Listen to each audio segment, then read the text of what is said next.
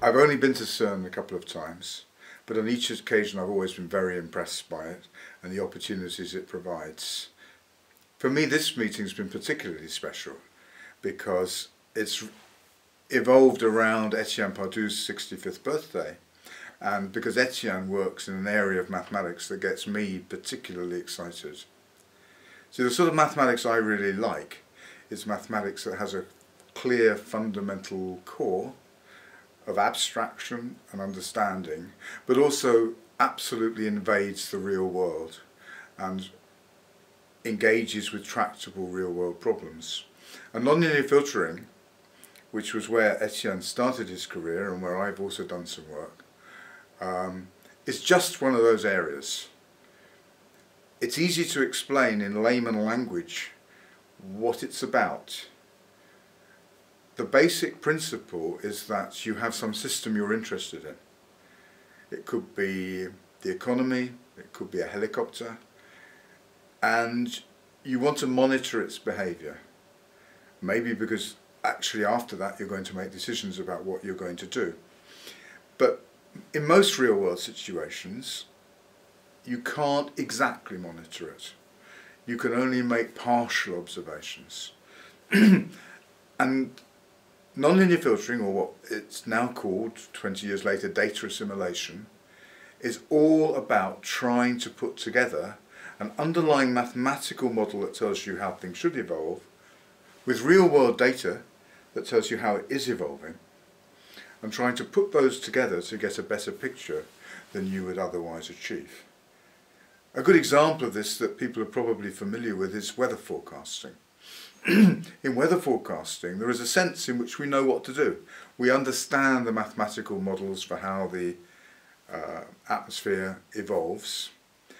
But on the other hand, it's a very chaotic situation. So this famous butterfly thing, that if you start even a fraction differently, you'll end up somewhere else. And so the trick is how you put together real-world data observations, satellites, things like that, with the underlying mathematical model, which is actually a deterministic model, and try and combine these two sets of information to produce a clearer output and recommendations for what the weather is going to do in the next couple of days. At one end of this, you have a very abstract theory of Markov chains and Markov processes. At the other end, you have satellite measurements and people complaining if you do not adequately predict what happens. Now, I don't want to suggest that we fully resolved this one. This is actually a challenge that is still ongoing, but the underlying methodology has developed enormously over the last 30 or 40 years. And that brings me, I suppose, to another point. I think nonlinear filtering is a good example of a question that's genuinely of importance across an enormous spectrum. But the progress has come because mathematicians collaborate. And that's why conferences like this conference are so important, because what we do is abstract and often quite difficult to communicate. And to get our understanding to progress, we have to think quietly and kick ourselves for being stupid. But on the other hand, we also have to communicate with each other and understand other people's ways of looking at things and integrate these together into our fairly precise and rigorous frameworks. It's a challenge to understand one another. It's not straightforward. You go to lectures and, believe it or not, even experienced people do not understand what's being said in detail. They have to get the general impression, and if it seems interesting, go back and look at it later. So meetings like this one here in CIRM and other institutions around the world are really very important to developing our subjects.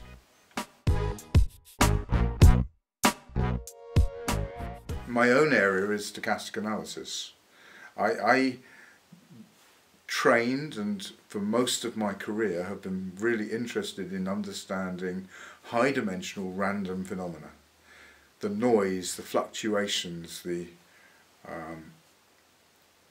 uncertainty that one experiences. What is risk?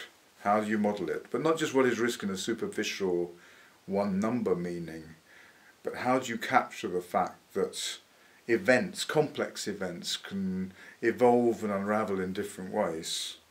So one of my mathematical objectives at the current time, which has grown gradually as we built up experience, is to find the language that will adequately describe a complex evolving system and allow us to use that description to predict the most important impact that it can have. It's normal when you have random data for it to be somehow noisy, very oscillatory on fine scales. If you try and articulate and record this noisy data in a classical way, you end up with massive data. I'm sure that you've heard of the idea of big data. What I am interested in, which in part is what this theory that I'm associated with colleagues called rough path theory, is trying to understand these complex data streams, but distill from them the critical features of this stream that impact on how other systems that it interacts with evolve.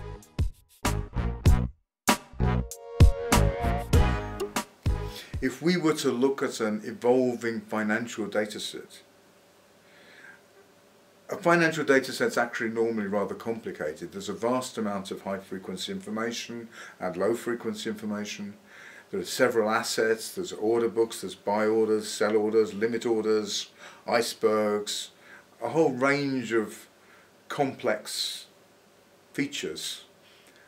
It's interesting to ask oneself, what are the key features I need to extract from that series if I want to understand how an investment strategy of your pension fund might actually evolve?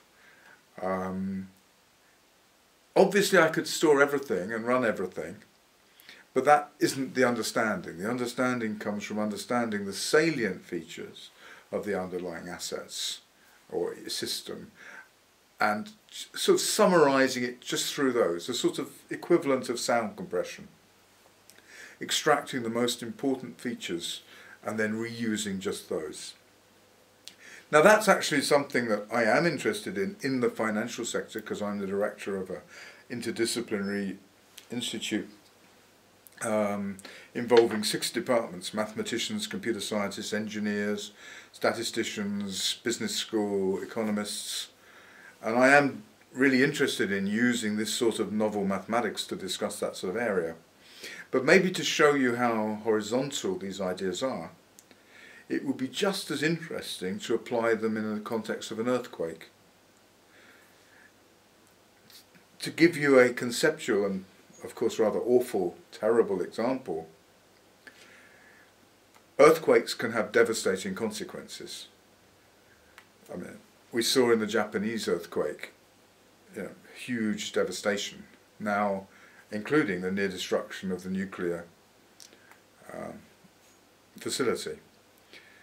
But now, one quite interesting thing is, if I wanted to understand that devastation, or not that devastation, the likely consequences of the Earth movements, I need some way to abstract, model and describe the highly oscillatory features of this earthquake.